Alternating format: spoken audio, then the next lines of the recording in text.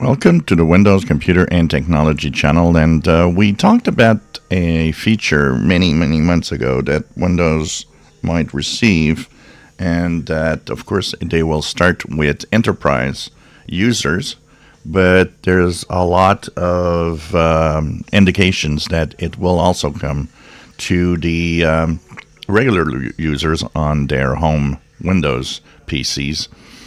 So when you set up a Windows machine for the first time, which is what we call the out-of-box experience, one of the things that happens is that part is just a setup, and then after that you have to wait because there will be a certain amount of updates that will apply once Windows is already installed.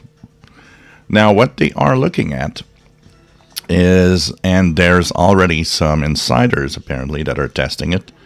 Right now it's for just the enterprise versions, but it seems that during the setup process, or the out-of-box experience, when you're answering those few questions before Windows is officially installed, the updates will be going through at that moment.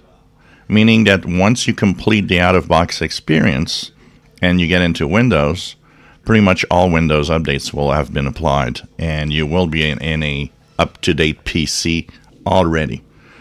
This has to do a lot with security, trying to have a machine that is up to date at the moment that you start using it.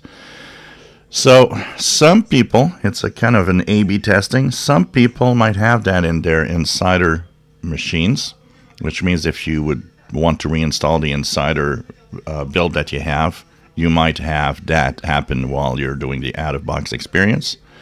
And it seems that maybe by next year, even regular users will have that happening. So no more having to go to, Windows updates or checking Windows updates because you're wondering if the updates are finished before using your PC. It will probably have been done automatically during the setup process already. So this is a neat experience that would be great. And of course, we're still waiting. There's, of course, the promise of smoother Windows updates that is being tested also in the enterprise. And that means that instead of having, updates that always require a restart, at some point, updates will be seamless and you won't even have to restart your machine for security updates to apply, for example. So that also is a promise that is being tested.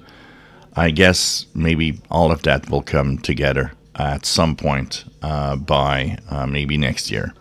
So we'll be looking at that. If you enjoy my videos, please subscribe, give us thumbs up. Thank you for watching.